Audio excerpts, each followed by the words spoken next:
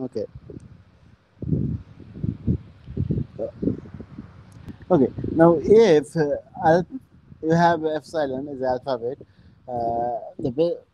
basic symbols, then a regular definition is a sequence of definition of the form. Definition 1 equal to regular expression 1, regular expression 2. So what is this? This is nothing but regular definitions are nothing but you can say most small part of regular expression. Okay, are known as regular definitions. So you can see here D1 equal to R1. That means what? R1 is a small regular expression, and this is also called as regular definition. Okay, so it is called what is it written here that if epsilon is an alphabet of basic symbols, then a regular expression is sequence of definition of the form this. So you can understand this small parts are what regular expressions, and a sequence of regular expression together when you put, you can call it as a regular definition. Okay, now each di is a new symbol for sorry, is a new symbol not in epsilon and not the same as they are same as any other of the definition D. So each D is different from other definition. Okay, so each Ri, that means each regular expression is a Ri is regular expression over the alphabet mm, epsilon union this definition. Okay, so basically the concept is that when we generate complex regular expressions from our small regular expression, we can treat the small regular expressions as uh, alphabet. Basically, we can treat them like Ri.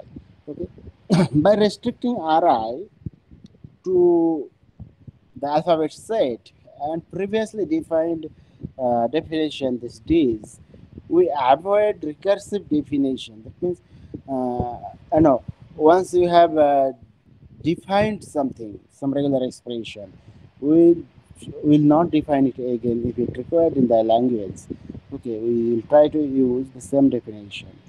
Okay, so and we can construct a regular expression over epsilon alone with each of the regular expression Ri. Okay, how we can do it? First, replacing the uses of D1 in R2, which cannot use sorry any of the D's except D1. Then replace using the D1 and D2 in R3 and R1 uh, and R2 and so on. So understand. So how the complex regular expressions are basically designed. That is in this way. So we first write a small regular expression R1, then we will write R2, but when we are going to R2, we are going to define this R2. This R2 will contain R1 instead of definition of R1. Okay. So finally, Rn will be replaced HDI for I equal to n minus 1 by the substituted version of Ri. So each of which has only symbols of epsilon. So the final regular expression what you will generate, which a little big regular expression, which will have all the symbols from the alphabet set instead any R1 R2 inside it. Understand? So this is what. Uh, Now example, C identifiers are string of letters, digits, and underscore. Here, the regular definition of the language of C uh, identifiers. Now we shall conventionally use uh, italics for the symbols defined in the regular expression, but here the italics are not used. Okay, now we can write letters equal to all the capital letters, then small letters, okay, and underscore. Digits are basically all 0 to 9. Now we can say that identifier is letter underscore letter mm, or digit whole star. Okay, so and somebody can say this is R1, this is R2, and so this is R3. So when we are writing R3, instead of using R1, R2, what we are using? We are using letter underscore here, and we are using letter underscore or digit, in whole step. So this is the way of writing in a bigger expression. Okay. Example that unsigned number, integer or floating point, whatever, are string such as 5280 or 0.0, then 1234, then 6 point some exponential number or 1 point some exponential. Okay, so these numbers, if we want, if you want regular expression for these numbers, then how you can do it step by step? First, you define digit. So, what are the digits? 0 to 9 we define. Then you define, so this is say R1, then R2. Is it digits? So in digits, instead of writing this again, you use what? Digit, star. Okay, that means digit followed by multiple digits. Okay. Then operational functions like function dot digit. That means that the fractional part will be added like this. Or if there is no fractional part, it is concatenated with epsilon. So R is given. Okay. Then optional exponent. This is again optional. Okay. This exponent may not be there, or the exponent can be in this part. Okay, and then come to number you can write like digits, uh, optional fraction, then optional exponent. Okay, so that we will have the final regular expression for our number. Okay, so then there is something called abbreviations. Okay, the basic operations generate all possible regular expression, but there are common abbreviation used for convenience. Typically, for example, if you see R plus, it is basically abbreviation of R R asterisk, because if you think about R star, it means epsilon R R R and so on. But if we want to generate at least one R, then a repetition of R, then how we can write? We can write it like R R star. So this R star will generate anything, will be concatenated to one R. Okay, and that is abbreviated as R plus. Understand? Then there is R question mark. So meaning is that R either R presents or it does not present. Okay, if it is not present, that means epsilon present here, that empty string presents here. Okay, so we can write the meaning is like R or epsilon. Okay, 0 or 1 occurrence of R, you can say, right? A to Z. That means what? Uh, Either character from the alphabet A to Z. Okay, one character in the given range. If you write instead A, B, X, Y, Z, that means what? You are saying that out of A, B, X, Y, and Z, one of the character is given. Okay. So these things I think you understand. You've already practicing the lex, so you know it, right? Then some other examples are here. Some regular expression, we can say constructs are here, and the meaning of them. So if plus is there, so it is a single plus character. Uh, Exclamation is single exclamation character. Equal is single equal character. Not equal to is two character sequence. Okay, it is going to be treated by lexical analyzer as two character sequence. Less than equal to is again two character sequence, and x y z z y. If you see, this is a five character sequence. That means here you understand mm, this concept of symbols and string length.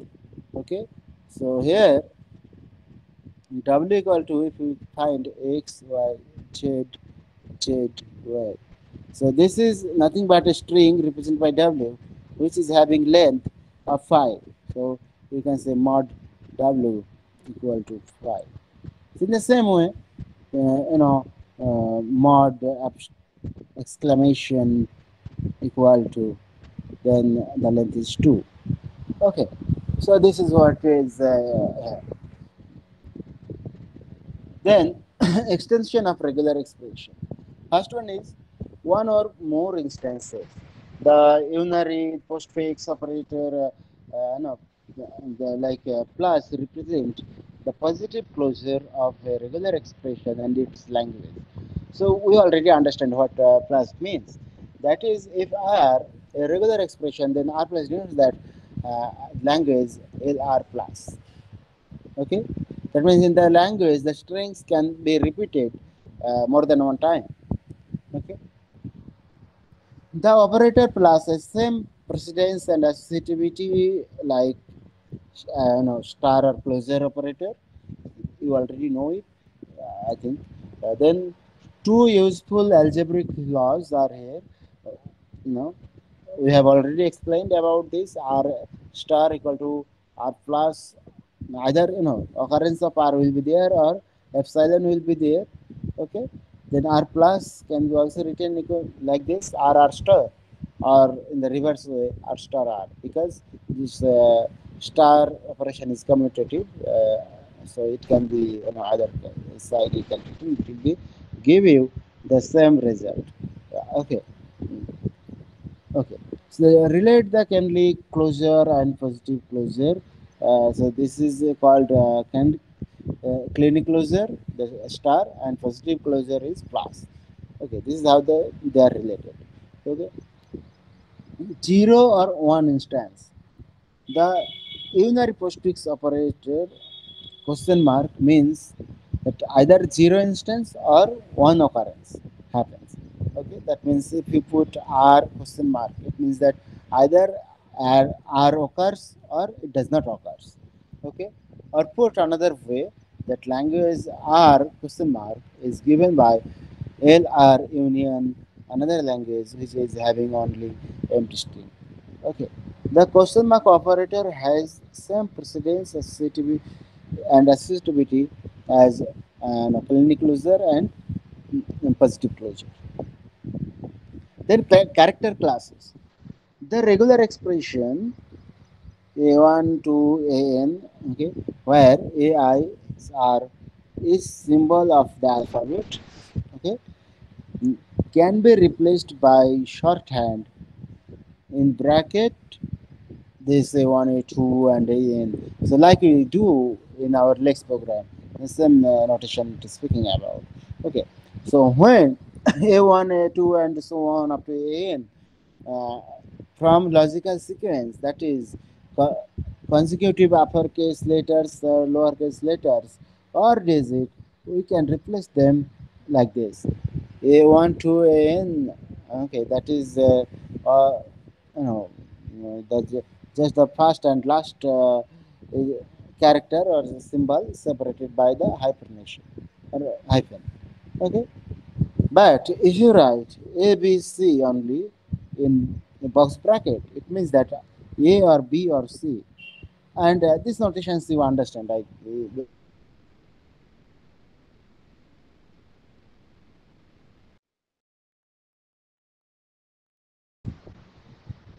okay. Now, here is the example. Use this shorthand, we can rewrite the regular definition of example 3.5 as okay, so it is taken from the book, so it is there. Right. So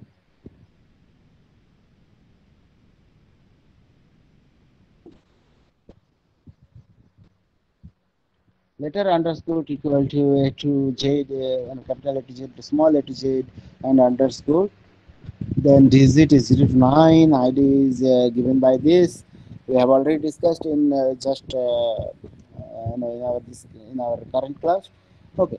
Then the regular definition of example this can be also be simplified as you can say mm, digit equal to 0 to 9, digits equal to digit plus a number equal to digits dot digits. This is what to know. Okay, so this is a dot digit. This is optional. Either the fractional part will be there, or after dot there should be there. There should be something, or there should not be anything. Okay, so question mark. Again, the exponent plus minus question. Plus minus sign may be there, may not be there, and or the whole thing, the whole exponential thing may not be there or may be there. So question mark. Okay, so this is what to note here. Okay, then recognition of token.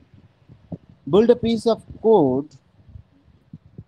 Uh, Build a piece of code that examines the input string and find a prefix that is a lexeme matching one of the pattern. Like you can see here, statement, if expression, then some statement. Or see, or sign is here. This vertical bar. If expression, then some statement, else some other statement, or epsilon, that is nothing. Okay, the next expression can be a term, a relational operator, and term. Like you understand, so it can be a less than b. If a less than b, then a is a term, b is a term, and this relational operator is this is relational operator. Okay, so this is what is here. Then term can be identifier. It can be a number. So here I this A and B are identified.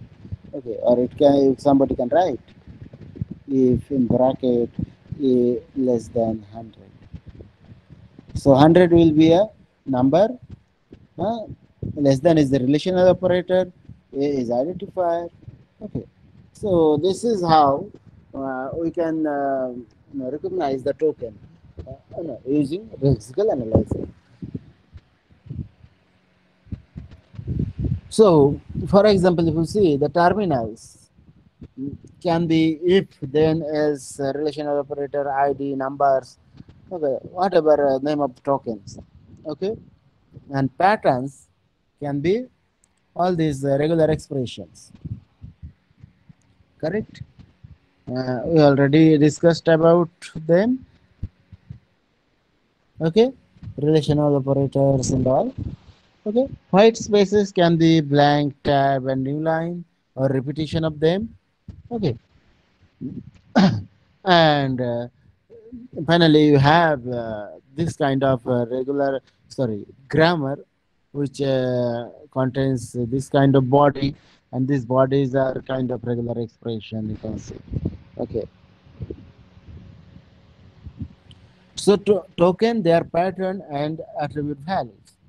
So lexem, so any white space, WS is white space here. So token name is not entered, no token name is given here for white space, and there will be no attribute value because they are white spaces. Now, if is a keyword, right? So token name will be given as if only, and there will be no attribute value because it is a keyword. Then you can see then token name will be then itself, else itself, any ID. Then if it is an ID, then attribute value will be pointer to the table entry. So the table entry means symbol table entry at which row in the symbol table, that ID is entered. Then any number, again the numbers are also entered in the symbol table, so it will have pointer to the symbol table. Okay, if it is some lexem which is relational operator like less than, equal to, okay, all these are there, then its attribute value will be given like this, lt, that means what, less than, le less than equal to, eq equals, okay, not equal, greater than, okay, so greater than equal to is ge. So like this attribute values can be given. Now transition diagrams, this is another very important thing. Convert the pattern into uh, stylized flowchart, or we called as transition diagram. So transition diagram